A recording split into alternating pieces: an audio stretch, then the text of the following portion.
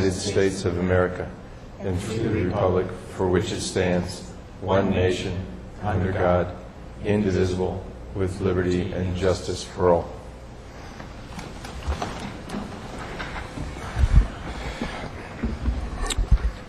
Does anybody have any changes to the order of the agenda that they want to bring forward? I move for approval of the order of the agenda. Second. Vote. Okay, the motion passes 7-0, except Commissioner Reinhardt, I don't have your vote. Oh, I'm on the wrong button. Oh. Is that me? Okay, thank you. All right. You'd think I'd know that one by now. I move for approval of the minutes of the August 6, 2009 meeting. Second. If we're all ready, unless there's discussion, we can vote. And that motion passes with Commissioners Timms and Chilvers abstaining. At this time, we normally hold the public forum for anyone wishing to speak on a topic not appearing on the agenda, but we don't appear to have anybody present to speak on that. So we'll move on to public hearing for case number Z0A0903, an ordinance amending Chapter 26 concerning parking regulations. Do we have a staff report? Yes. Thank you. Ken Johnston with the Community Development Department. You've heard this before at a study session, but I'm still going to, for the benefit of the viewing audience, go through a relatively detailed PowerPoint that goes through the high points of the proposed ordinance. This is a comprehensive rewrite, repeal, and reenactment of Chapter 26-501 regarding off-street parking and loading. Going to hit a little background on some of the issues that led us to propose these amendments to the zoning code, certainly an overview of the details of the ordinance, and then welcome your questions and comments. This is one of the projects that was on our short-term list of zoning code amendments, part of that broader project of amending our zoning code to be more open for business and streamlining some of our development approval processes. We discussed it in more detail with the Planning Commission at a study session back in April 16th.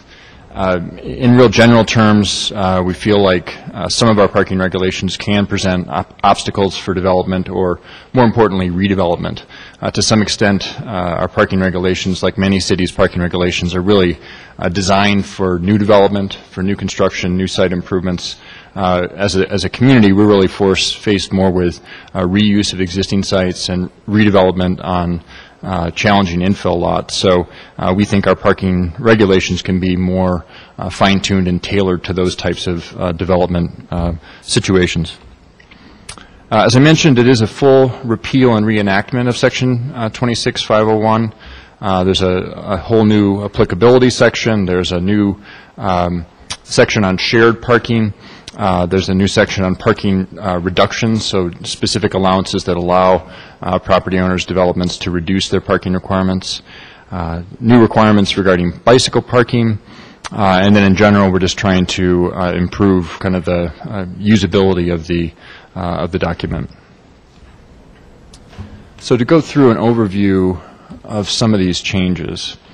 There is a purpose statement that's new that spells out some of those intentions that I already mentioned in terms of trying to achieve the right balance in the amount of parking and being sensitive to the development context that we operate in, which is, again, one that often deals with reuse and redevelopment.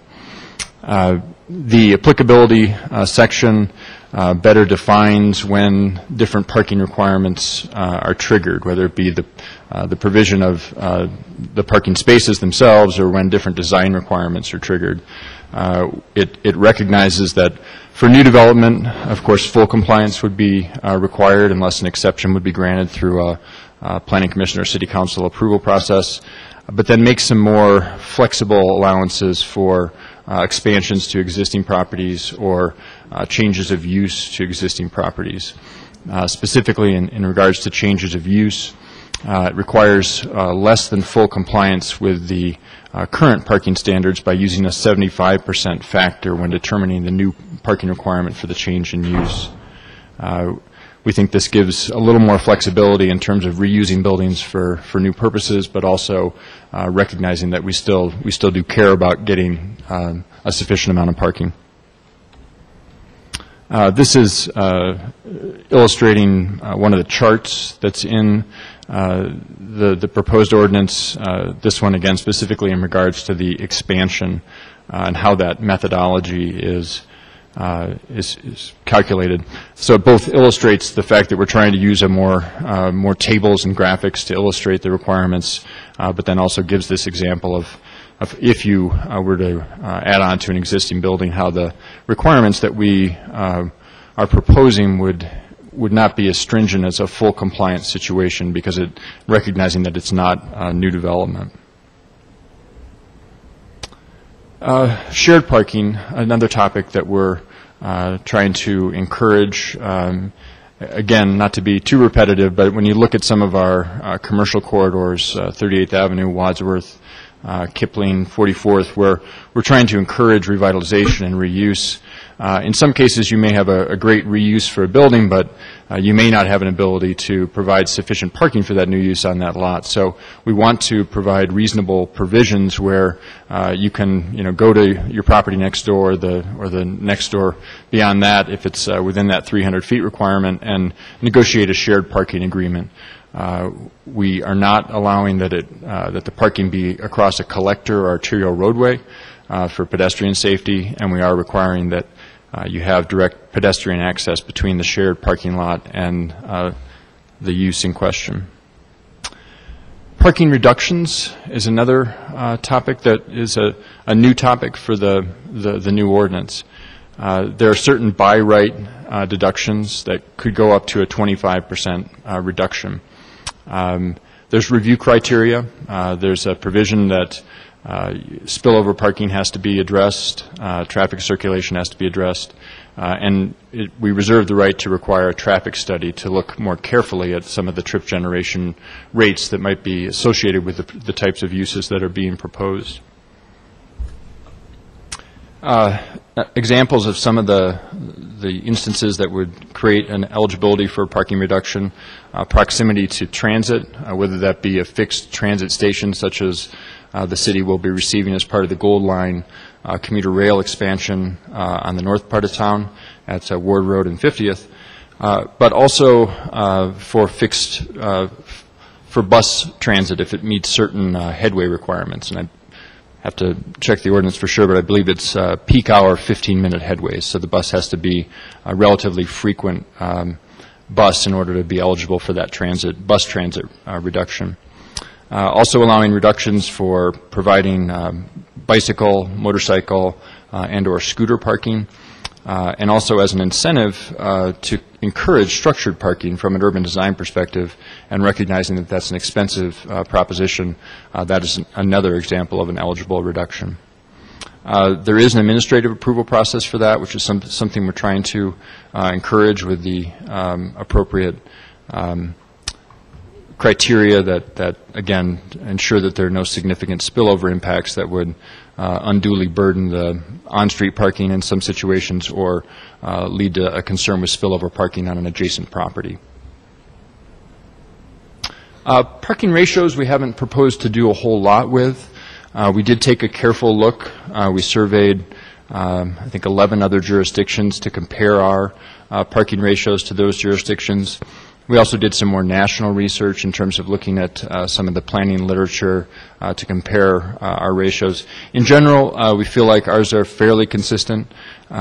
We are proposing 2 reductions, one for eating and drinking establishments. We're proposing to reduce that requirement from one space per 75 square feet to 1 space per 100 square feet.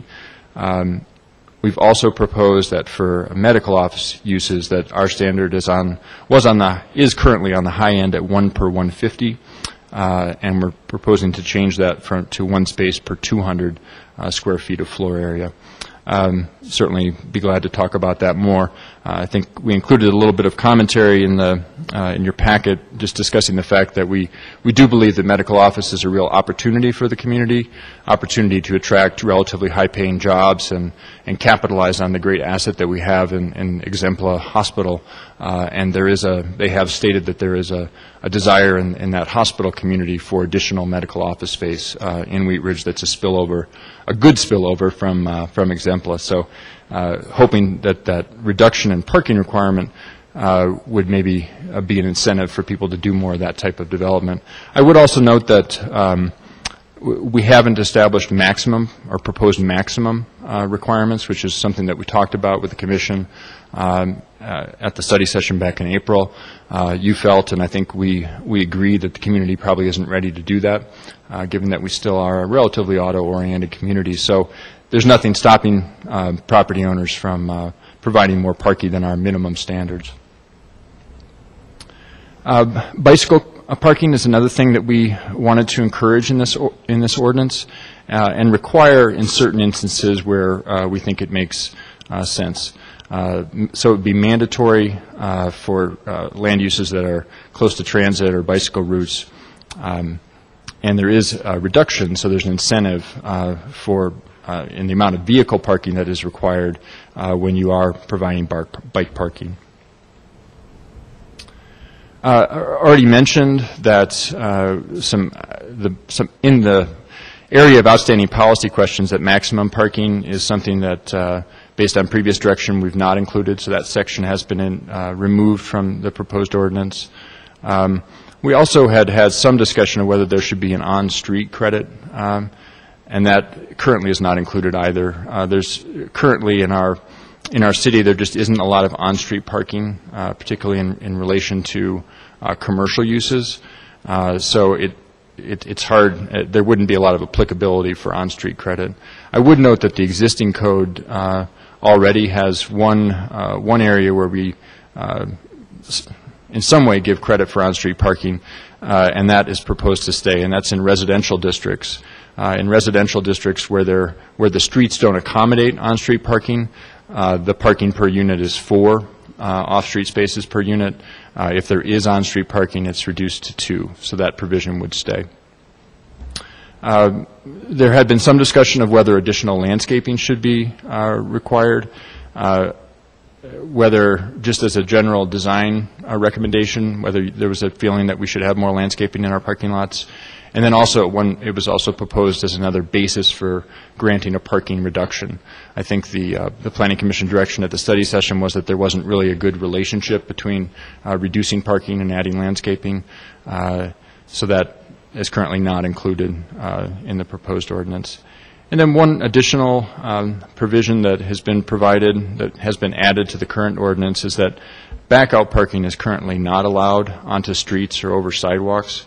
While we certainly don't think that's a good practice in general when it could be avoided, we also realize that on some of our more smaller infill sites, again, such as on 38th Avenue and 44th Avenue, that there may be instances where that type of a backout parking movement could be addressed safely and could be the only option, really, for providing parking in those situations, and we'd not want that to become an obstacle to redevelopment if it could be done safely.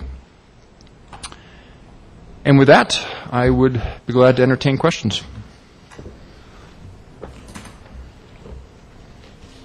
Anyone want to start? Anybody?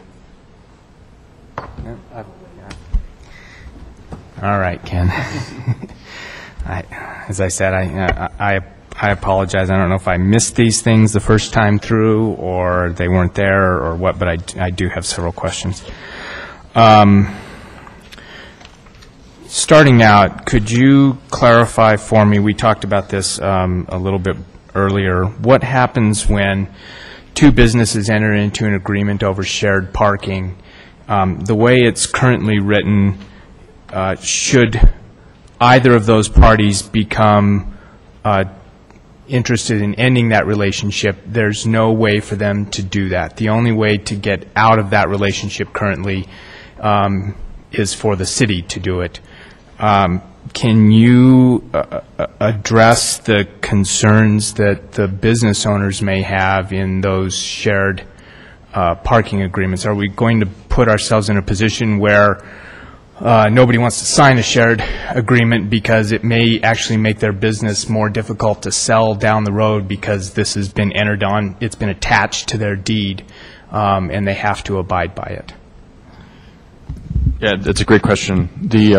We do think it's important that the city have a role in allowing anyone out of a shared parking agreement. We've essentially used the shared parking as a means of getting around the standard requirement of simply providing it on your own site. So we need to ensure, from the city's perspective, that if property owners desired to get out of the shared parking agreement, that they had another way of providing the appropriate amount of parking. So we'd want to have a review role there, an ability to say no if they didn't have an alternative backup plan that met our requirements. But I recognize the fear factor, and I think from a practical perspective, I would hope that myself or someone in my shoes in the future would certainly entertain requests from property owners to get out of a shared parking agreement. But it may be worthy of actually noting that in the ordinance that a request to initiate removal of a shared parking agreement could be initiated by one or both property owners. And then just through put you. Right, and then just put us in that review mode, but make it clear that it's not a unilateral. You can't even start the discussion unless I decide to, sort of thing. Right. Okay. Can we stay on? Yep. Stay on that one. I actually think I fall down on the other side of John on this issue. Why would we position ourselves to want to be between two private contracting parties? I don't think that we necessarily want to. I mean, my point was just that there's no way for those property owners to get out of that agreement the way the ordinance is currently written. And so I was looking for some way for the property owners to get out of that agreement. I mean, basically the way it's written now, that agreement it's attached to the property. It's in effect in perpetuity unless the city decides to back out of it. In its simplest form, it's a three-way agreement, and it gets recorded with the county, so it would show up as an encumbrance in the county records. The city would be one party, and presumably two. There could be more than that in terms of the private side of things. So, I think as a practical legal matter, all the parties would have to agree to somehow disassemble that shared parking agreement. But I think the intent of Commissioner Dwyer is simply to say that the current language seems to maybe suggest to some that only the city is the one making that final decision, as opposed to it being a three-way conversation that could be at least initiated by any one of those parties. I guess I would hate to be in a situation, and I'm not sure where this goes in terms of what we're doing tonight, but I'd hate to be in a situation where I had a joint parking agreement and that was a recorded document that I had a right to rely on, and the city and the adjoining business, without my consent, took away my rights under that agreement. I'm a little unclear. I mean, this is essentially an agreed-to contract and encumbrance on the property. Why would I be okay with the city and my neighbor deciding what my parking rights are against my will? I don't know where that takes this conversation, but right. Well, if you didn't have something like this, then people could do an agreement to get reduction in parking, and then abolish that agreement after the project's done, and then it's a way around the parking requirements without actually. So I would think you'd have to have some sort of provision like this in there. Otherwise, it would get abused. Right. No, I understand why the city wants to have this done this way, and I agree with it for the reasons that he just elucidated. I am a little bit concerned about the property owners, so we may need. I don't know that we need to add anything to it, but I did want to clarify how you can get out of that agreement. Section E standards, sub D, page 9, sub 2, it says parking for, we're talking about RVs, and it says that parking for RVs shall be limited in an RV park to 30 days. And I was wondering where we came up with that, and it seemed pretty arbitrary, and I don't understand the purpose behind that provision. The RV parking regulations have not been proposed to change, so those they show up in a little different section than they did in the existing ordinances, but otherwise those are repeated from the existing code. So I must say I can't speak necessarily to the intent of that limitation. Can we stay on that same point on RVs before? Sure. Do you mind? Yes, please. If you go to page 25 of the packet, so the section on Section 2, parking of recreational vehicles and trailers, that hasn't been changed either? That's correct. Okay, because I drove around my neighborhood, and I don't have enough hands and fingers and toes to tell you how many are in violation, not only of the 2, but of the being completely hidden from view behind a 6-foot or taller screened structure or vegetation that completely screens the vehicle. We might have to review this at a later date, because the reality is the moving homes that are now parked in people's lots, they're as tall as the houses sometimes, Right. Especially in the older sections of Wheat Ridge. So We could actually stay right there. I had a question in the same spot. It says that the vehicles, the recreational vehicles or trailers that are going to be parked there have to be less than 6 feet in height.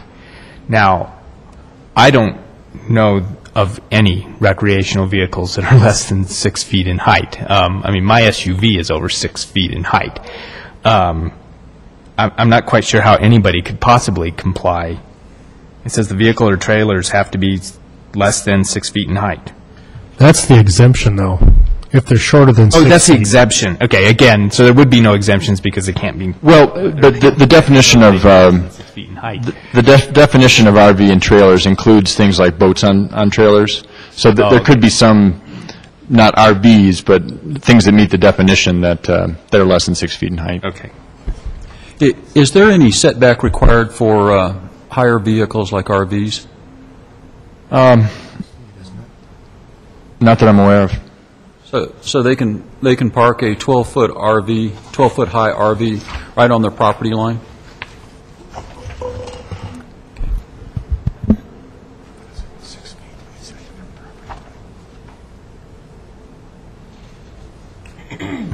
Was that all you had? Well, I'm just saying, since we were revamping this, clearly we could go forward with everything, but we should revisit the applicability and the validity of this based on modern-day realities of recreational vehicles. So, Yeah, as you can perhaps guess, there is some history on the RV regulations in the community, and that's why it wasn't really our target in terms of the intent of this ordinance, so we just chose not to really delve into that at all. If we were to delve into that, I think we'd certainly look at how we notice this hearing in terms of outreach, more aggressive outreach to the residential community would be important. thank you. Do you think we should enforce the existing regulations, or do you think we should be revising these regulations, or you don't know yet? I mean, that's in your I don't neighborhood. have What's enough your information. I can just tell you that my drive through District 1 found more than 20 in a very short period of time, especially with ranch housing, that they were either taller than the house, they were not screened, there were toys, so recreational vehicle plus a trailer plus a boat plus possibly like a toy trailer like for motorcycles or something, all there. And this is multiple occurrences of it. Well, then, then this is this is an enforcement issue rather than an issue with the ordinance, or? I'm saying that I'm saying that if we're reviewing this as a whole, that this should be reviewed at a later date, if there's a concern. If there's no concern and we're going to do this. I will answer your question, yes. We should either enforce it or revise it, one or the other. I understand. Since this is a repeal, in fact, and a reissuing of the whole section, this would, in fact, regardless of whether this was there before or not, in essence, we're putting it all in anew. So it should, in fact, all be up for our debate and modification. Now, I don't know if you want to actually tackle it, but...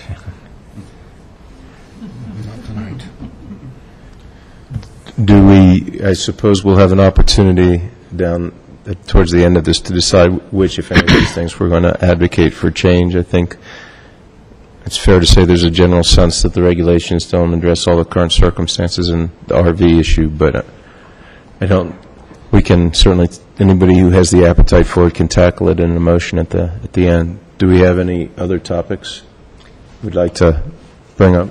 John? I have a couple more. In the miscellaneous section, page 23, section J, restrictions on the use of non-residential parking areas, which basically, I guess, and this is also for L, I think, the real question is of whether or not businesses who are currently not in compliance are going to be grandfathered in on having to pave, or I'm thinking specifically of a business at the end of my block that's a auto body who frequently has cars parked in front of his building on 44th for more than 72 hours. And is he going to be required to somehow find other places to store those vehicles as soon as this ordinance becomes effective?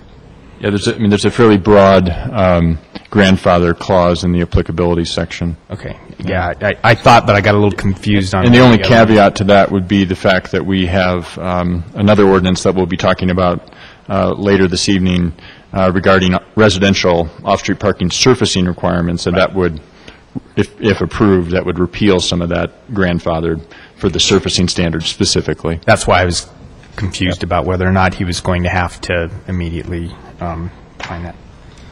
And that's it for me. Henry? I have a couple editorial comments. Is it too late to change some things? The first one's kind of a general one. In the first, on the top of page 2, I've read A many times, and I don't understand what that means. Can somebody explain that?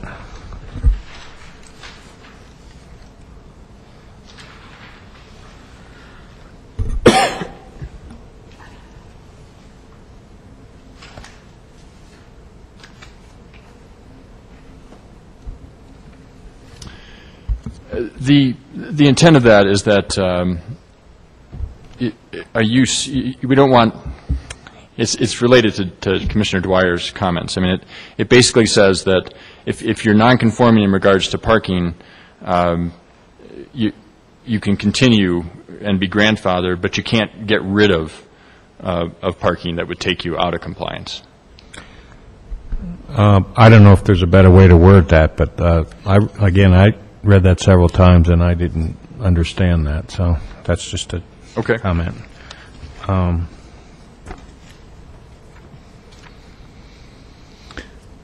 Then on bottom of page 15, under surfacing, there's a sentence there. It says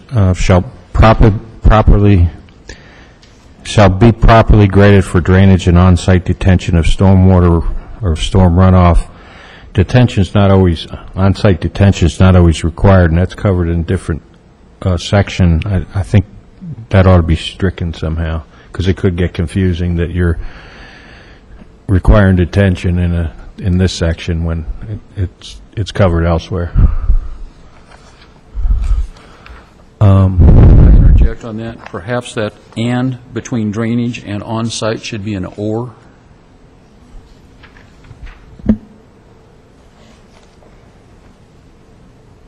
Well, it could be detention or retention or... Well, that's what I'm getting at. I mean, this has certain meanings, and it gets confusing, and it really doesn't have any purpose in this ordinance, because it's covered in other, you could just say, shall properly be graded for drainage, and be done with it. I think that's correct.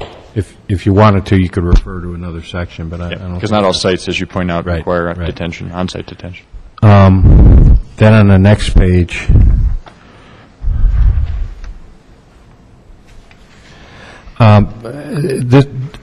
the last sentence on that, the continuation of that paragraph, shows up in many places, and in other places it says that, where you have gravel or I forget the exact wording, but when you have not concrete or asphalt, that you need something to hold it in. Right. And here it says, it doesn't make that, I think this wording should be similar to the way it is in other locations, because this says you have to have it even if it's asphalt or concrete. I don't want it to be misread to mean that you have to have curb every place, because I don't believe that's the intent. So do you just want the part in parentheses struck? Is that? Well, I'd have to find it again elsewhere, but you know what I'm talking about. I do, yeah. You're looking for the consistency in life. Yes.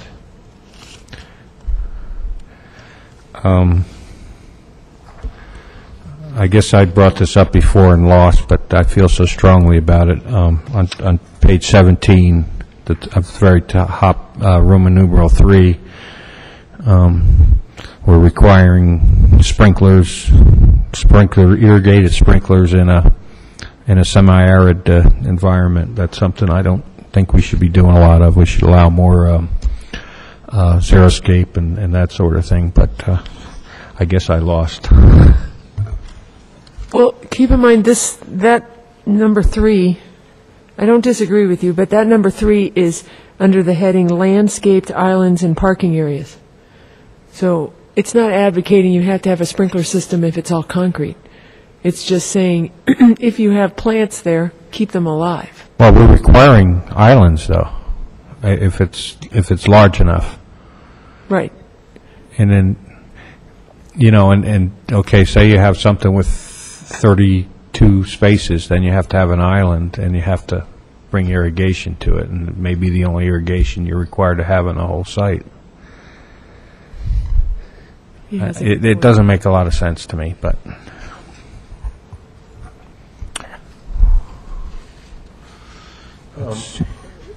Ken, on that point, I agree with Henry, and I'm wondering if, as a minimum, it could have the additional sentence that says something unless an appropriate xeriscape solution were presented and approved by you. I mean, it seems like we ought to at least allow for the option. And I would say that we do encourage xeriscape as a general matter in our landscape regulations. I think it becomes a question, and I'm not a landscape architect, so I don't. There's probably some concern about the viability of any plant in a hot environment like a parking lot. I mean, a particularly hot environment like a parking lot, needing some sort of drip irrigation. It certainly doesn't have to be a spray head that's going to be spilling on the sidewalks and things like that, and evaporating and wasting water. But again, I don't know whether there are some plants that could be established. They're certainly going to need water to get established, but after that point, could get by without irrigation. I'm not asking you to solve the problem. I'm asking you to allow for the possibility that somebody else solves it. Yeah, and I appreciate that. My only concern would be there is some resistance to putting in irrigation for sometimes just pure financial reasons, and again, not being a landscape architect, these landscape islands typically have trees. I mean, that's why they're there. And without some drip irrigation, I'd be concerned that a tree really isn't going to be viable in a landscape island in a parking lot without some drip irrigation. I don't know, but I mean, go ahead. Using the term xeriscape to me implies there are plant materials. So if we're clear on that, if we're just going to use gravel or concrete, that's something different. And we can, it's very easy to install irrigation that does not spray anywhere, and you will not even see it. The city uses subsurface irrigation on their sod along 38th Street. So there's no water hitting the street. And there is cost involved in running an irrigation line under a parking lot. And if that might be the objection right there. But in the big scheme of things, I think we need to do some kind of landscaping around our city. We can't just not have any. Some of our older run-down shopping centers have nothing, and they're horrible. And they're not what we want in this city. It's not what I want in this city. So we can't just let people go and have no irrigation, no plants. I completely agree with that, but I believe that I actually agree with both of you, and I don't think those are inconsistent requests necessarily in terms of this language. I mean, I'm working on a site which we have a certain amount of this problem, which requires it. We're going to have both, actually, is where it's going, because we have to limit the amount of water we have due to some environmental liabilities, and there's portions of our site which we're going to have flow into bioswales, which absorb and clean the water, and in those portions, places where it's just not appropriate to have irrigation, we're looking at solutions. I'm not asking you to solve the problem. I'm asking you to allow that somebody might without, because my experience is if you have a language like this, there's going to be somebody sitting at your front desk, Ken, going, I don't care how beautiful and perfect your solution is. It says right here, you're going to do it this way. And I would join Henry and suggest that we allow for the possibility of an alternative at the discretion. And I guess I've talked my way out of this. So my contention is we need to have the town look good. That's what I'm concerned about, and I think that's what you're concerned about too. And how we arrive at it, there's lots of solutions. But I just don't want to say let's just pave the whole lot. I completely agree. Yeah. I don't disagree with that either. Next. Ready for the next item? I think so. On page 21, under miscellaneous, it's B, and I may have lost my place. Maybe this has a specific application, but the last sentence says double-loaded spaces, parking where one vehicle blocks another, are considered unusable. So you can't count those. I think there's a lot of, duplex and residential places where that's how the parking is. And are you now saying that it's not going to be allowed anymore?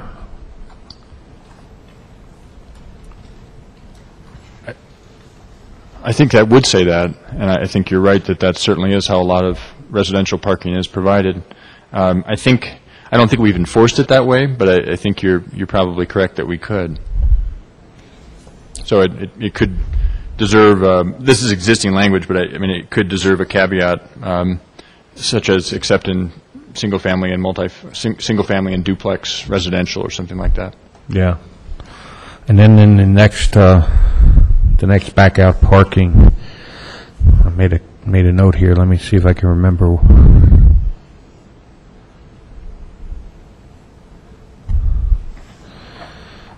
Oh, I just was noting it says unless an exception has been granted by the Director of Public Works. This is a safety issue, so I hope he doesn't just grant those exceptions without looking at it, but I don't think he would.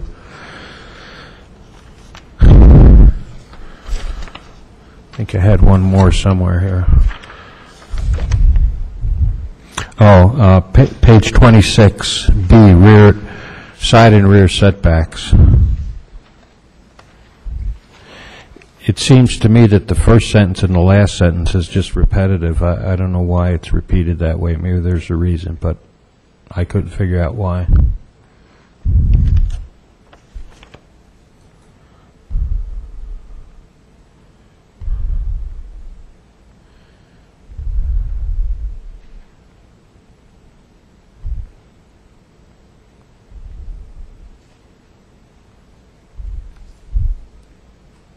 I think they're a little different. I'm trying to see if they're consistent. The first sentence, recreational vehicles or trailers stored in a side yard need not meet any setback requirement. And then the last sentence, is recreational vehicles and trailers, so that's the same, but it says less than 6 feet in height and stored in the backyard do not need to meet rear and side yard setbacks. So you're saying you need both of those sentences? I think so, because Okay. I think in the side yard, it doesn't need to meet any setbacks. In the rear yard, if it's less than 6 feet in height, it doesn't have to Okay. meet setbacks. I understand now. And then on the, I just noticed one more thing on the last page. Number 9 appears to be a repeat of number 7. Number 7 has to do with stacking spaces, and then number 9 has drive-through and vehicle stacking spaces, and they say the same thing. Is a reason that we're saying it twice? I don't believe so. And that's all I have. Steve? It's fascinating to what each commissioner kind of picks up on. Just a couple of quick comments here. Starting on, I'll start backwards and work forward. On number 20, on page 27, and I know this section you put in the footnotes wasn't changed, but number 4, variances to residential parking standards, and you have a sentence in there, request for variances under this subsection J shall not be charged if the request is filed by December 31st, 2004. Can you just strike that, since we're obviously past 2004? And that's just, I noticed that too. that was my easy question. And then on page 24, subsections 2 and 3, spacing of vehicle access and curb cut widths. I do agree with you overall when we talk about that the majority, by far, of Wheat Ridge now is going to be infill and redevelopment, and we don't have greenfield development to a large extent like some suburbs. And general parking standards typically do well with those greenfield developments, so we have to be a little bit more creative.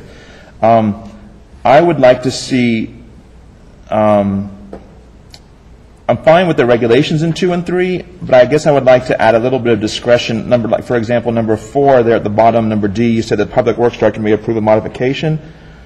I guess I would like to apply that to 2 and 3 as well. That there may be some situations where maybe the access needs to be closer. There maybe needs to be 23 feet instead of 25 feet, or the curb cut needs to be 9 feet or 25 feet. I guess I'd like to have a little bit of discretion with the Public Works rather than automatically jumping that to the Board of Adjustment for a variance. So maybe we could just expand that Public Works Director. It's kind of an administrative modification for 2 and 3 if other commissioners are okay with that.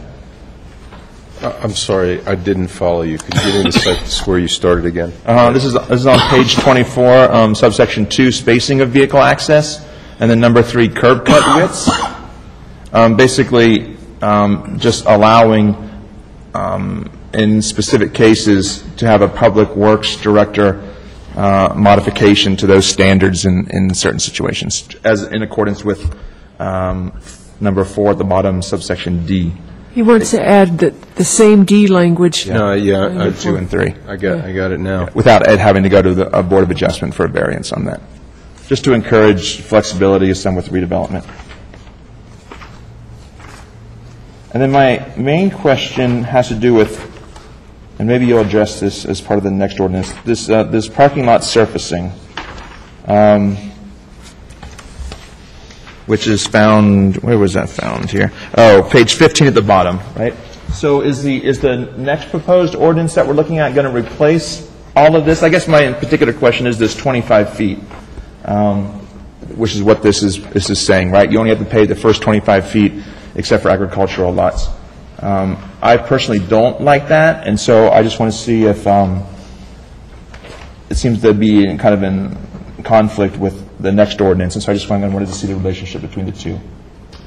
This is the existing language. Okay. We have not changed it in this ordinance, but it's not, in the next ordinance, it's not proposed to be changed either. So if, to the extent that we could defer that discussion maybe to the next discussion, the next ordinance discussion, that would probably be the appropriate place to discuss that.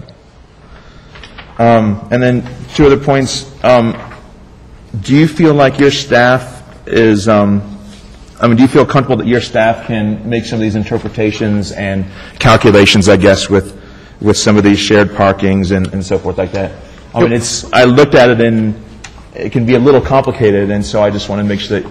It is a little complicated, and we've run through a few scenarios in some of our staff meetings to kind of get a feel for it, and I think, yes, I think we can. That's all the questions I have right now. Ann? I'm holding back to the next one. Jim? Well, I think just to follow up on the previous comment, I always hate to see the same thing mentioned in two different sections, because then when you change one, it gets lost in the other one. So maybe surfacing shouldn't be discussed here and should be just referred to the other section. The intent was to reflect any surfacing changes that get changed through the other. They were just on different tracks, so we tried to just keep them on their different tracks.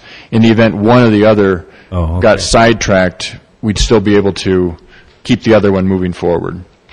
That was the intent. Just follow up on that, because we do, even within this surfacing requirement, we have it actually twice in here, right? We have it on the bottom of page 15, and then it's found again on the top of page 24. So even that could potentially be a duplication that may be confusing or not caught later on if edits are made. So I would maybe encourage the consolidation of both of those into one. Okay.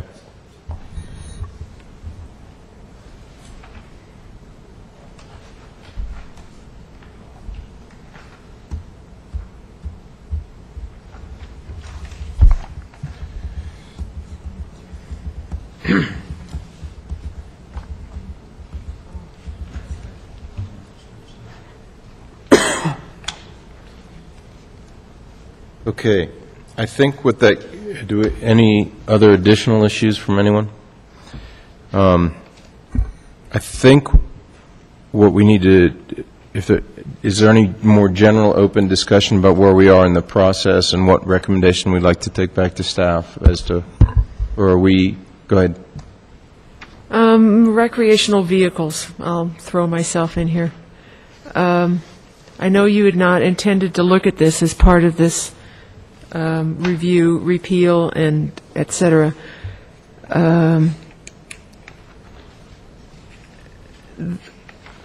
As it is right now, as written, any neighbor could reasonably complain and have his other neighbor, all the 20 that I counted, have a code violation based on the whole requirement on page 25 regarding parking of recreational vehicles and the exemptions and the locations. And so I'm having difficulty agreeing with the whole thing when this piece wasn't touched, even though we have some critical issues here. And the main problem is the fact that since we are an older city and our residents, many of our residents have been here a while and they've been able to amass enough discretionary funds to buy toys, recreational vehicles and boats, et cetera, and they choose to put them on their property, they're in violation of this code. So I'm trying to find some equitable way to address this. Jim? The council went around and round with this several years ago, and I don't know if any anything was happily resolved. In most cases, many of my neighbors have code violations that I ignore that because they don't really bother me. And so I think when somebody's RVs get too many, then their neighbor will complain, and then action will be taken. So I guess I don't want to sit here and resolve the whole issue once and for all right now. Can I back us up a step? Because by my count, we have 12 issues that we could potentially make recommendations on. And so I guess I'd like to have a sense as to whether we are going to essentially recommend that we move this forward and then amend the motion with each one of these issues, try and resolve each one of these individually, or is that the path we're on tonight, or are we going to potentially send the staff back to try and clean up the things that concern us? I'd like to know what the sense of the Commissioner is with respect to what recommendation we ought to broadly make here. Has that already been put on the agenda for a City Council meeting? We have placeholders on an agenda, but it's not been formally published. We're tracking for the September 14th first reading, but that can be changed. So I didn't hear anything that was earth-shattering in all the 12 items you have, or however many. I mean, a lot of them were minor or just cleanup type stuff. My only concern, and Jim has a good point about letting sleeping dogs lie, so to speak, on the recreational vehicles issue. So I just wish we'd address everything at once if we were going to do a whole repeal. But I realize the sensitivity on this. So, but I didn't hear anything earth-shattering in anybody's. So is it then would there be a consensus to recommend that he move it forward with a series of identified minor deficiencies in the language, or are we asking to see it again before we send it to council? I think we should send it forward with these comments and then let them deal with it. How? I don't think there's anything in here that we need to see again. Is there anybody who disagrees with it? Okay. All right. So that gets us to, are we going to pick through the 11 I wrote down and the other 2 I probably missed, or are we going to suggest that we gave Ken enough direction for him to move forward? Does Ken feel he has enough of the sense of the Commission to move forward, or would you prefer, do you need us to go through as a group each one of these items and see where we come down? I'd prefer you gave me conditions. I think that would be a cleaner handoff. All right. So I have a list, and I'm not going to claim that in the middle I necessarily caught it all or took it through, but maybe if we had a motion to move the ordinance forward and then a series of amendments, conditions that we would like to put on staff to move it forward. So I need a motion, an initial motion to move forward the ordinance to City Council, subject to the conditions. And then we can all add conditions. Mr. Chairman, I do move to recommend approval of case ZOA-0903, an ordinance to repeal and reenacting Section 26-501 of the Wheat Ridge Code of Laws pertaining to off-street parking and loading for the following reasons. The proposed ordinance provides a balanced approach to providing the right amount of parking. The proposed ordinance encourages the use of alternative modes of transportation. The proposed ordinance will allow for greater flexibility in the reuse of existing buildings and sites and will encourage revitalization along the city's commercial corridors. And the proposed ordinance implements the goals of the neighborhood revitalization strategy, which has been adopted as an element of the city's comprehensive plan in conjunction with the following additional conditions to be stated. Second. I think we should create the conditions before we vote. Is that? Yes. Okay. So at the I'm going to go through what I wrote down and see if anybody feels they need to work on a condition for it. The shared parking agreement.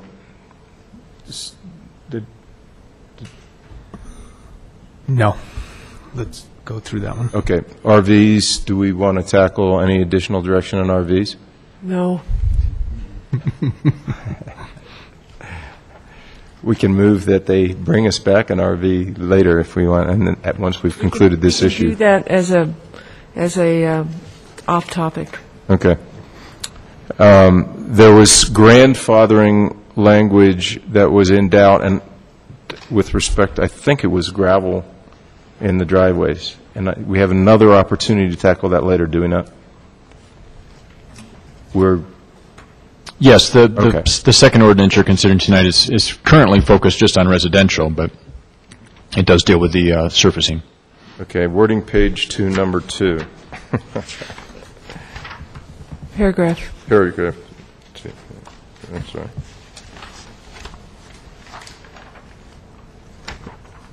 It was A. Page 2A.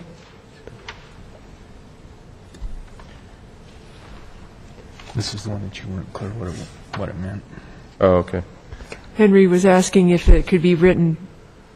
Yeah, I was just Clarity asking. of language. Yeah, Exactly. if it's clear to everybody else, then no, we shouldn't add it, but it's still not clear to me, so I think the wording ought to be looked at. So would somebody like to make the, do we have to have a motion on each condition that we're No. asking for? These are all conditions to the original motion. Okay, so I support Henry that this paragraph ought to be rewritten to more match if that's the sense of the commission. Okay. So far you're doing good. You only had one. The language related to surfacing, to remove the detention from the language where it said it was a grading and detention. Was it? Yeah, on section, Yep. page 15, Yep. 5. under 5, surfacing. Right. And we were trying to get consistent with the impervious surface language that's in other sections. Yeah, it's different throughout. I found 4 different varieties. Is that enough? Well, I think there's two issues. Striking the last phrase and on-site detention or storm runoff. Right. Yeah, that's actually the next one. Oh, okay. No, you're right. I muddled the issues and when I put it through there. The first issue was sales or storage shall be properly graded for drainage and drop the on-site detention and store of runoff language. Correct. Okay, right. Does anybody believe that irrigation and that it is worth giving staff alternate direction in the language in the parking lot that requires curb and gutter and irrigation? I was the one that cared the most, and I think in light of I'm willing to let it go, and if our landscaper over here is. Let it go. All right. There was a question about usable parking spaces that Henry raised with respect to Page 21. whether they counted or not if they were impractical towards the requirements, particularly in the residential neighborhoods. Yeah, allow double-loaded spaces in 1 and 2 family residential areas.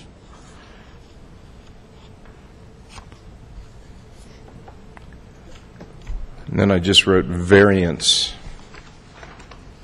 And I think that went to whether we were going to give the public work director authority over. Page 24. 2, 3. As opposed to sending to Board of Adjustment. On 2 and 3 I have on my notes. 2 and 3 gets D. It would be D. Right. Right.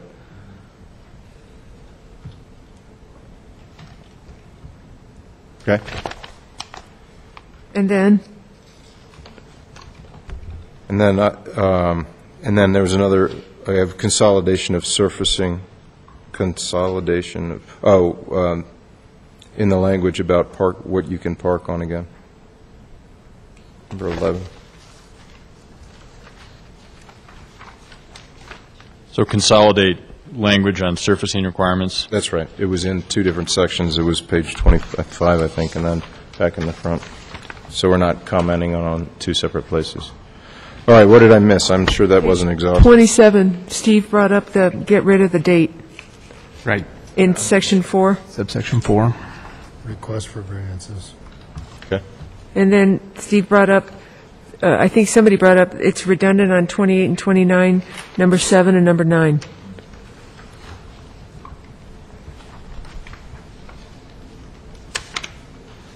That's right.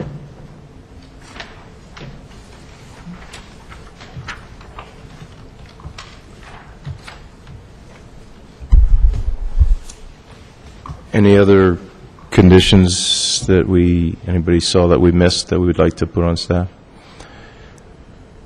Okay, we have a motion and a second to move this ordinance forward with the listed conditions. Is there any discussion? I would just like to say it's our role to nitpick on these ordinances that are moving forward. But in the whole, this is a very, very well-crafted ordinance that is being moved forward. Any further discussion before we vote? May I have a vote of the members? The motion passes 7-0. Okay, we are ready for case number ZOA0905, an ordinance amending Chapter 26 regarding off-street parking requirements. Do we have a staff report? Enter your name for the record. And We do. Ken Johnstone, Community Development Department. I'd be glad to go over this PowerPoint to outline this ordinance as well. So in terms of what I'd like to cover tonight, go over the policy issue that's been raised. This has, again, been discussed several previous occasions with City Council at study session, including one study session where the Planning Commission was in attendance. At least some members of the Planning Commission were in attendance as well. Review our staff recommended code revisions that we certainly hope get at the intent of what the issues are, and then give you an opportunity to give us additional direction. So the issue that's been raised is really, in the overall sense, is a need to define a community standard for what surfaces are appropriate to park on in a residential context.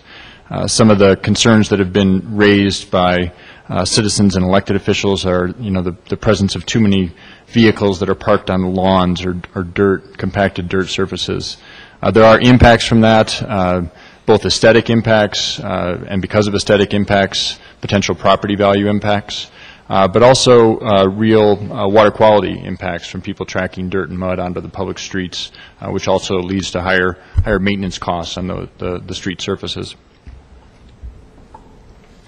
The reason why, while we have existing surfacing standards in the code, the reason that we can't enforce those standards is because they only apply to new development, substantial changes in use, or substantial alterations. So given that the fact that the bulk of the city residentially is existing and has been existing, that we don't really have an ability legally to enforce the surfacing requirements on existing residential development, which is where the concern has arisen. I want to go through a few visual examples of what we're to kind of rebuild that consensus as to what we don't think is good and what we maybe do think is good, because that's what we've intended to craft the ordinance around, these kind of visual examples. So starting with what we think are inappropriate surfaces. Weeds, compacted dirt. We've protected the innocent, hopefully. This looks like it's parked on a grass surface. Actually, I think it might be two properties that each have a vehicle parked on a grass surface. This partially parked on at least a semi-concrete driveway, but also partially parked on compacted dirt. there looks to be two issues here. There's next to the car, there's a area that looks to be used for parking, at least at some times, though not in this picture, that again would be compacted dirt. And then the trailer to the right that's parked just right on the lawn area. Another example of a vehicle parked on a lawn area. And again, these are all residential examples, and that's where the ordinance is currently focused, is dealing with this at a residential level. Some sort of a trailer structure, it appears, and again, parked on a lawn area. This appears to be somewhat of a junk vehicle, but again, parked on a landscaped area. So this is what we, the next series of slides is really what we think are appropriate surfaces, which is really broader than maybe the current definition of appropriate surfaces, because we are proposing to clarify, in my mind, the definition of a hard surface to include certain compacted gravel or crushed stone materials. Typical concrete driveway, looks like crushed granite, brick pavers or similar product. Combination here of asphalt as well as some sort of a crushed rock material. Again, a crushed stone material. The direction that we've seen thus far from City Council, which is really where this issue arose, at an April study session and then at a joint study session on July 6th, where some commission members were present, was the short-term recommendation that that there be no parking in residential front yards on certain unimproved surfaces, including grass and compacted dirt. And then propose that this type of a code amendment be enforceable in the near term, so that get rid of this grandfathered issue or obstacle that we can enforce a surfacing requirement in the short term. There was a longer term issue that was discussed, and that was really whether at some point in time this should be retroactive to all properties, these surfacing standards. The direction we got from council, at least, was that we didn't need to do that. We didn't need to make this 100% retroactive on all driveways and off-street parking surfaces for all existing residential development. So with that, we are proposing the ordinance, and I have just four kind of summary points of what the ordinance is intended to do. Effective date would be August 31st, and it would make it unlawful to park vehicles in residential districts on the following surfaces.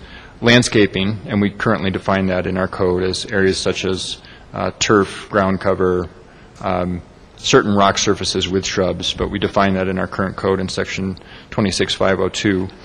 Weeds, another unacceptable surface, and compacted dirt. Now, in parentheses there, we say with the exception of existing driveways. We've accepted existing driveways. The feeling on that is that existing driveways that might not meet these standards, it could be onerous to impose a requirement that someone can't use their existing driveway to get to their garage because it doesn't meet this new surfacing standard. Those driveways in some instances could be hundreds of feet long, and we'd be asking for an individual who's had that in existence for some period of time to potentially go to some significant expense. We're defining two things. We're defining residential driveways, and we're defining hard surfaces. We're defining residential driveways that they're generally not greater than 2 feet wider than the garage door on both sides. And again, to go back to my previous point, by defining driveways, we allow these existing driveways, whether they're used for parking or simply as an access to a garage or other off-street parking space, to not be subject to the new parking requirements, parking surfacing requirements. The third point in the ordinance is that we're defining hard surface. Hard surface has previously been referenced in the code in regards to off-street parking and loading surfaces, but it was never clearly defined. It was inferred by some language in the code that's been referenced in the discussion about the previous ordinance that it could be something less than concrete or asphalt, because there's language that says it has to be contained by concrete curbs or railroad ties. So there was a suggestion that there was a lesser standard, but it was never defined. So what we're doing in this ordinance is proposing to define what that hard surface is. And we're defining it to include compacted gravel, compacted crushed stone, recycled asphalt, open and closed pavers, and other similar materials. This definition really borrows from the existing definition that is in the RV section of the parking regulations, which did define a standard for these lesser materials such as compacted gravel and compacted stone. So we're trying to be consistent with some language that was already on the books, but just apply it in a broader way. And then to follow up on that, in defining this new hard surface requirement, we're proposing to maintain the existing standard, which is that the first 25 feet of the driveway, as it connects out to the street surface, must be asphalt or concrete, but that the balance of the driveway or off-street parking surface can meet this new definition of hard surface, which includes the compacted gravel and the other materials that I've already mentioned. So that's really the heart of the ordinance. I know it's a little bit. Back up to the last slide. Sure. Okay, thank you. I just misread something right as it flipped. That's all. Thank you. So with that, again, I'd be glad to entertain questions. There seem to be a lot of exceptions for the hard surface requirements, particularly on the width of the driveways. Am I understanding that correctly, that you are allowing, or this would allow, a lot of vehicle parking actually on something other than these hard surfaces?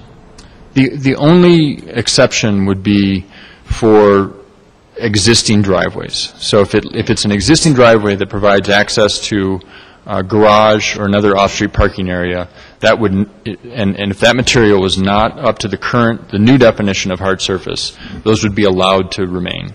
And that's the only exception. But didn't you say that the driveways that extended 2 feet beyond the garage doors would not be considered driveways? Yes. And also, yes, but vehicle parking would still be allowed in those areas? In the 2 feet on either side of the garage door? Past the 2 feet. No, not past the 2 feet. Let me go back to some visuals, maybe. Okay. Try and describe what we think, because we had a few situations. So in this instance, it's not a great example because it looks like the. Let me give you another one. So this is an example. I mean, technically, maybe it's a bad example as I look at it, but this area to the left on the photo of the truck is, 2 feet of that arguably could be parked on based on the new definition of a driveway, being 2 feet wider than the garage door. But the balance of that, where you can clearly see that it would appear they have been parking, would not be allowable as a parking surface. If they pave that, it still wouldn't be. No, it would be. If they would bring that up to the hard surface definition, so compacted gravel, any of those surfaces, they could do that. So this is another example. This would not be an acceptable situation. Does not meet the definition of driveway, because neither of those surfaces are actually going to an off-street parking space. Now, the enforcement issue is never going to be perfectly clean. Is that material on the right an adequate concrete surface? There's always going to be some gray area there. But clearly the area on the left, which doesn't meet the definition of driveway and isn't an approved hard surface, would not be allowable. And again, here you can't see the driveway, or you can't see the garage, but there's a garage door to the right of the brick there. So that whole concrete surface, even if it weren't concrete, could be used for the parking of vehicles. But the grass material that goes beyond that 2 feet, where that minivan is parked, would not be an acceptable parking location.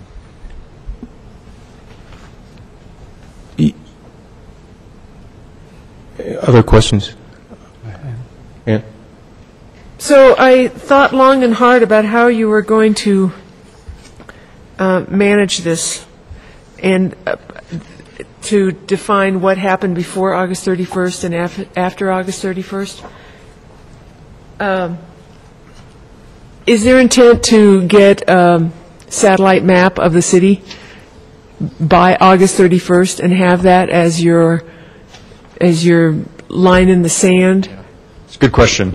And we have very high quality through Dr. Cog Aerial Photography that they did the whole region. Okay. April of last year. So we do have a very high quality existing data set of aerial photography that you can make determinations like this at a fairly reasonable level.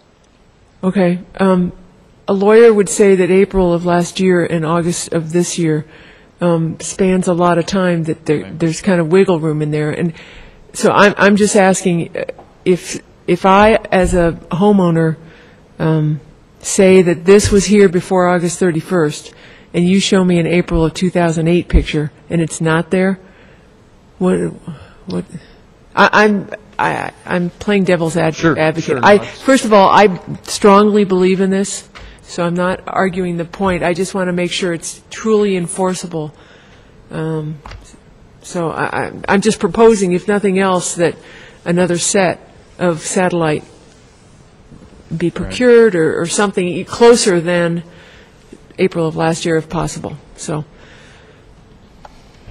yeah, Would it only, anything that had been built since April of last year, would it have fallen under a different requirement? I mean, it wouldn't require permits necessarily. Let me take a step back, and I'm going to be kind of thinking out loud here, but the primary purpose of the effective date of the ordinance is simply saying that you can't park on these unacceptable surfaces, which, when we look at the surfaces any date after August 31st, we're going to be able to tell whether it's an acceptable surface, right? So we don't need any aerial photography for that. I mean, if you're parking on weeds, if you're parking on compacted dirt or landscaping, it's got to go, unless it meets the definition of a driveway.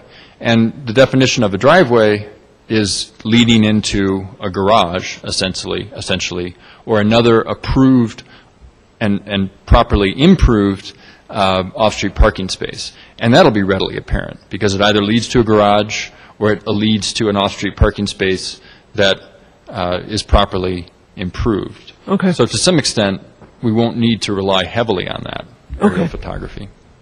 Okay. Other questions? All right. Oh, go ahead. Yeah. Carports are acceptable parking structures, okay, even though they're not specifically mentioned in the... So the vast majority of my neighbors will now be non-compliant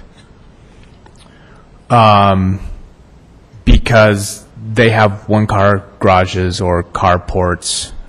They have a side yard, and they've been parking their vehicles on these side yards for years and years, and they have no crushed gravel or pavement or anything else.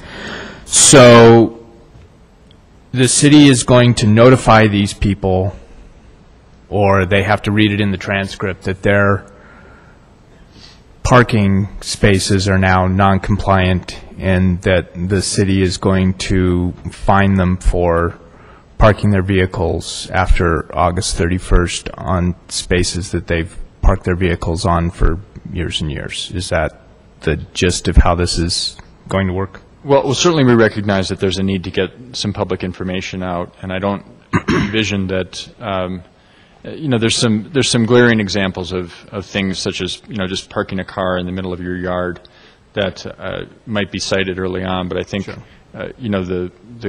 there's a need for a public information campaign associated with this in terms of newsletter articles and whatever other means we identify, and be glad to hear ideas from the Commission. But yes, I mean, this does have a real impact out there in Wheat Ridge in terms of there's a number of sites that will be non-compliant. And then I wanted to ask you about the 25 feet of asphalt leading from the street. Is that hard surface, or is that actually asphalt concrete? In other words, if I've got, say, a rock driveway that goes all the way down to the street, and then all the way up to the garage. Is that compliant, or do I now have to go and asphalt the 25 feet from the street up towards my house? It would be part of if it's part of an existing driveway, which I think is what you described, it would be grandfathered for whatever surface it is. But the standard moving forward will continue to be that the first 25 feet have to be asphalt or concrete, and then the balance of the driveway or parking areas can be this new definition of hard surface. And so if somebody comes to the city, say they want to expand their garage, they've got a one-car garage, they want to expand it to a two-car garage, is that going to trigger a non-compliance at that point? Will they have to then asphalt that 25 feet that was not previously asphalted? That's correct.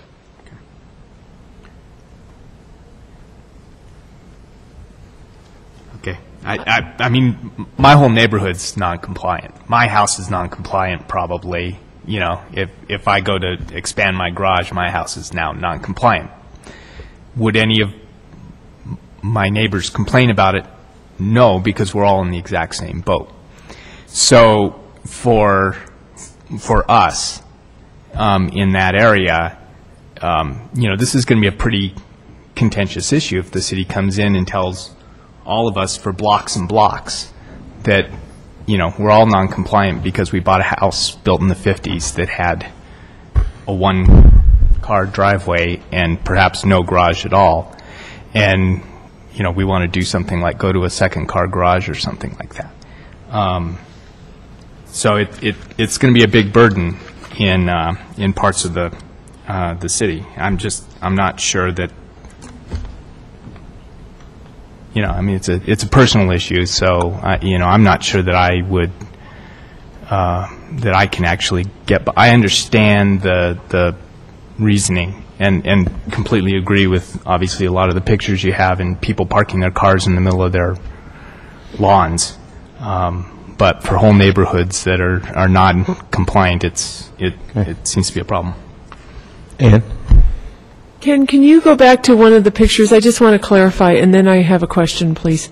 The one that they've boarded up the garage, or not boarded it, but that one. So ignoring the dirt on the side, off on the far left, that used to be a garage. Because there's a hard surface there, that's acceptable, correct? Correct. Good. Okay, because my neighbors is like that. Everybody else's is like that. They've taken advantage, and I'm like that. I filled mine in, but I pulled up the driveway. Here's the other question. When you find this trailer sitting here, do you notify the property owner, or do you notify the owner of the trailer? I believe the property owner, but I can't say that for certain. The enforcement of this regulation currently is housed in the Police Department's Community Services team. We have a split in code enforcement between code enforcement within my department and code enforcement within the Police Department.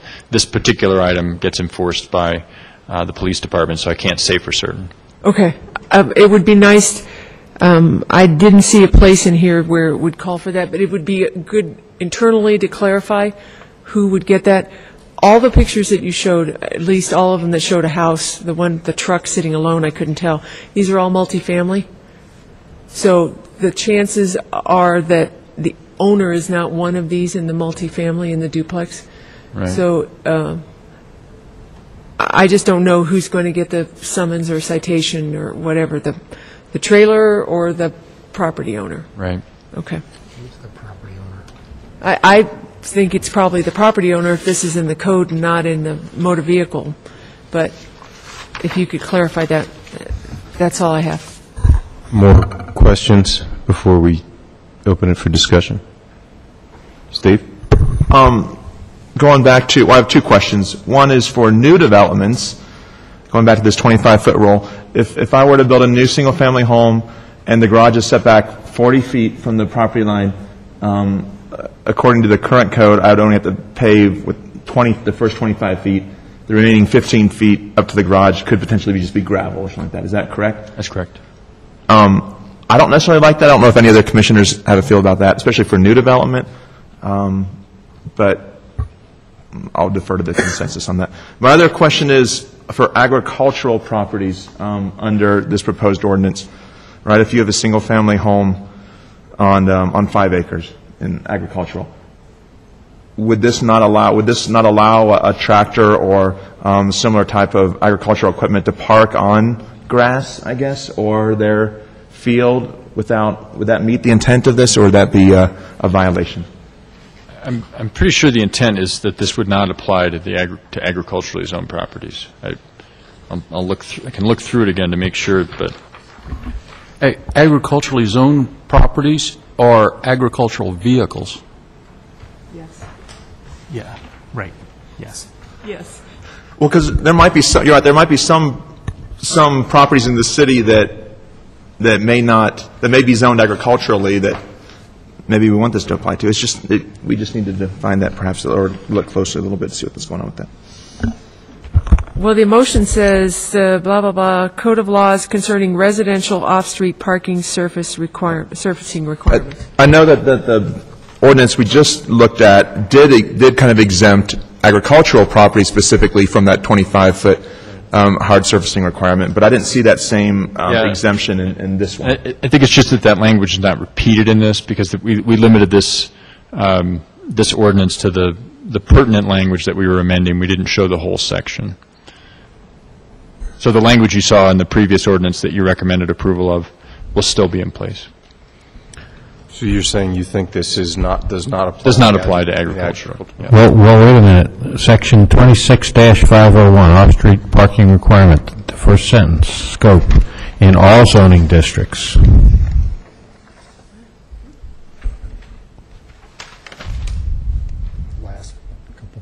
Now, we also may have some properties in the city that are zoned agricultural that in fact don't have agricultural operations, and they just are ineffectively zoned, and they are problem children, but I mean, so maybe they need to be under the guise of it, but I don't think we want to penalize legitimate agricultural operations from parking on the crops.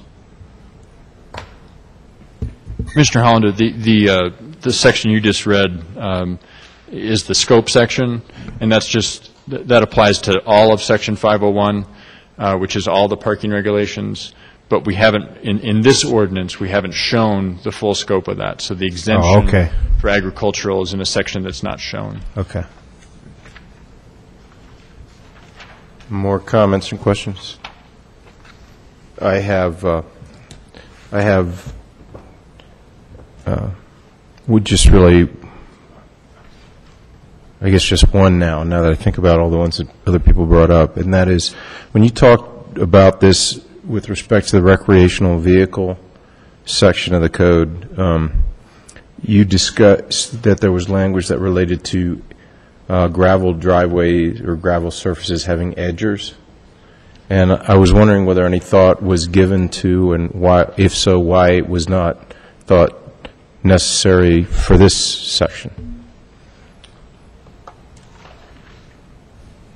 If I heard you right, I don't claim to know the code well.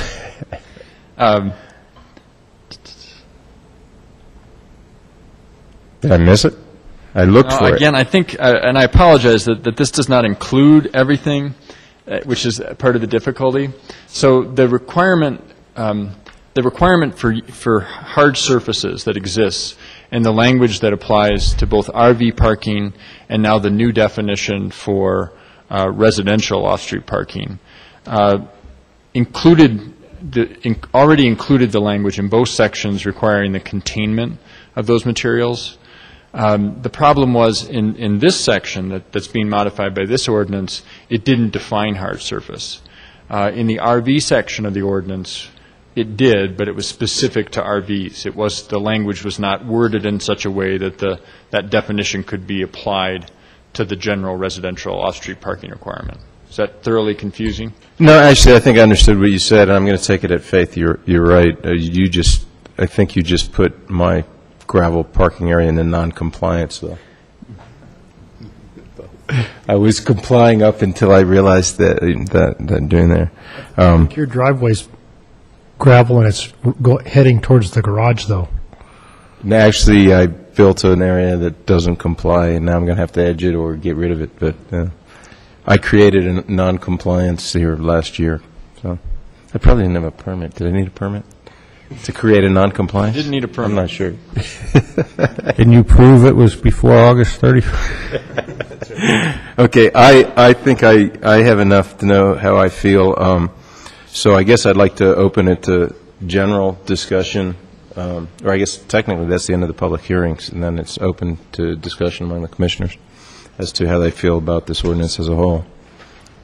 And I'd like John to start, because I have a feeling he has an opinion. Well, the intent of the ordinance I can back. And, it's greatly overused.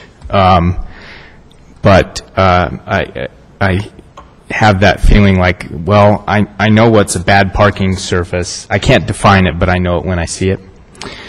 And to me, the ordinance creates an undue burden on property owners in where entire neighborhoods are non-compliant or will become non-compliant if this passes. So, although I'm sure I'm tilting at windmills here, I am not going to support the ordinance as it's currently written, and I'm not exactly sure. I'm trying to think of how I would amend it so that I would support it. But the way it currently is, I won't support it. Anybody else want to speak on that? Can I just get one more definition? What do you define as a vehicle? I can look for that definition. Okay. Does it include trailers? Yes. Okay. And it includes all manner of wheeled big vehicles? Yes. Does it include snowmobiles? On trailers? Snowmobiles. I don't know that it would include snowmobiles. I think it does. It's motorized vehicle. Oh, yeah. Okay. Any motorized? Yeah. Okay. Okay. I realized that when I was reading through this, it has a definition of residential driveway, it has a definition of hard surface, and I didn't see a reference to a vehicle definition somewhere else in the code. So I just had to ask. Does it have to be licensed to be a vehicle? Sorry. Bicycle. Let me look and see if I can find the definition. Thanks. While he's doing that, would anybody like to weigh in on the concept of Jim? After looking at these photos of dirt parking lots, I don't think it's onerous to ask someone to excavate a few inches and put in some crushed rock as a minimum to facilitate parking. I don't think that's onerous at all.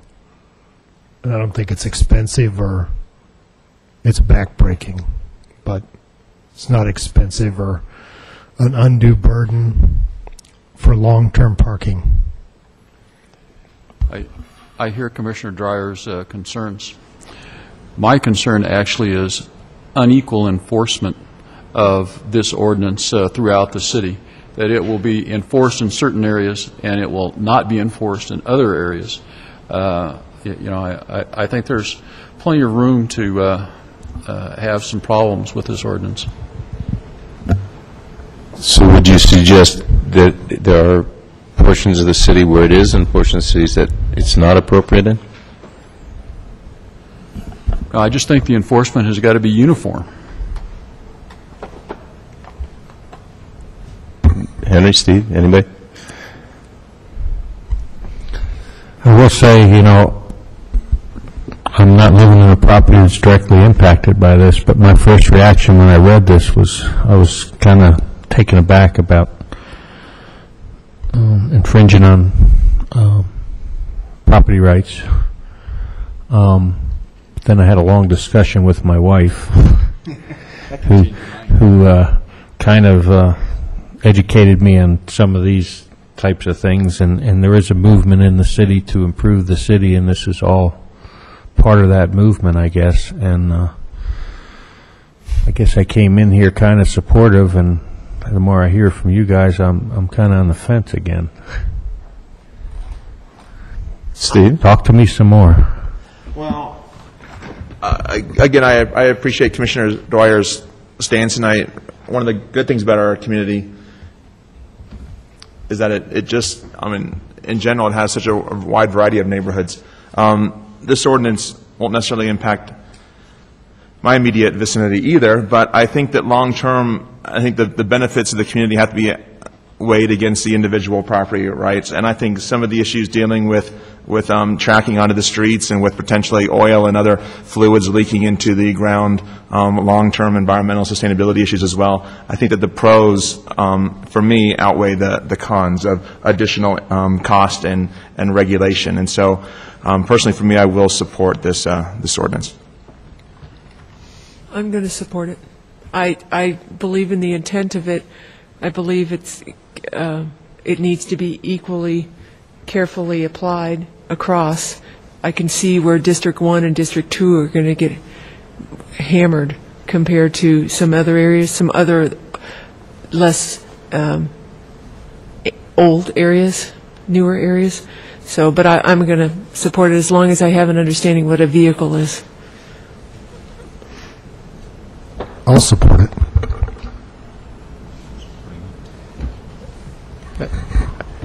We don't define it specifically, except in language that's embedded in the scope section. So it's simply the scope, as Commissioner Hollander mentioned, in all zoning districts, off-street parking facilities for the parking or storage of self-propelled motor vehicles and/or licensed trailers. So it does include tractors and agricultural vehicles. It would, with the caveat that on agriculturally zoned properties, there are different provisions in terms of some of the driveway requirements. Okay. I have to admit that I'm actually conflicted on this, because I really struggle when somebody tells me what to do on my own property. But the truth is that I think it's a problem that has to be addressed somehow. You know, I would in fact almost argue that there are places in the city where maybe some differential standard doesn't necessarily follow with the zone districts or whatever. But I don't think that's practical to start going down that road. I think we need the same way to address this. And frankly, I think my own little piece of noncompliance looks pretty crappy, and my neighbors shouldn't have to put up with it. So I'm going to vote for the ordinance as well. So unless there's more comments, I'm open to accept the motion. I'll do it.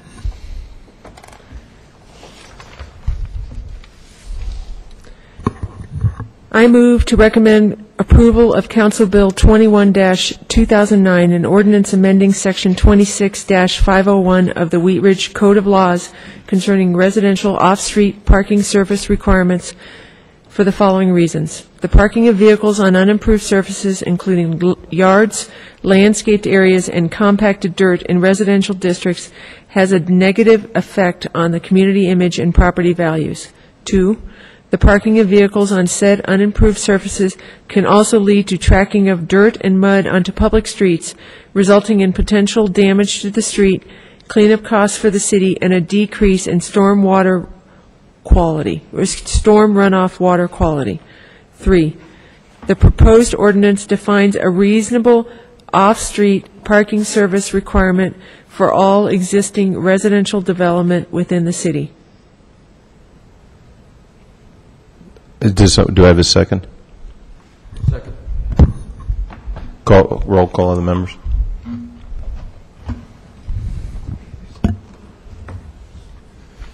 And that motion passes with Commissioner Dwyer voting opposed. Okay, thank you. Does anybody have any other issues they'd like to bring up this evening? I have just one general comment. I was looking at the new monument sign at the corner of Kipling and Interstate 70, And I was hoping that monument sign would give us an opportunity to have a Xeriscape demonstration project, and it has turned into a monument to bluegrass, and I'm really disappointed that we didn't take that opportunity to have a Xeriscape demonstration project there. I just wanted to mention that Henry and I went to the most recent Dr. Cog meetings, and I left my notes in the car, so I'll bring them next time. But they proposed, Ken, that they could come and do a presentation on public safety and planning, how they intertwine, and it was an excellent presentation, and I have the speakers. But they said that they could give it to small groups, large groups. It's a roadshow per se, and they've actually, we're taking, you could vote with the little cards on your feelings about certain things. But it was an excellent education piece on public safety and how it affects planning. So, yeah, I'll bring it in next time, and I'll give you the names. It was good. Thank you. Thanks for that opportunity. Anyone else? I had one. Ken, are you having any luck? Are you getting more staff, or are you replacing? We are. We in the department we have 2 vacant positions that we're in the process of filling right now. We had a planner 2 position, Jeff Hurt, which you all know, and that position is closed. We've been through interviews, and we have 3 finalists that we're hoping to make an offer on in a matter of days to a sole finalist. And so you have somebody to throw up here for us to torture next time? Is that exactly? Well, right. good for you. We hope to put someone directly on this zoning code project from day one, so to keep it all moving forward. And then we also have a combination plans examiner and a building inspector position in our building division that we're in the process of filling as well. So, great. That was all I had. If there's nothing else, I guess I'll adjourn the meeting. We have to vote. Oh, I can't do that by myself. I move we adjourn. Second. I knew that.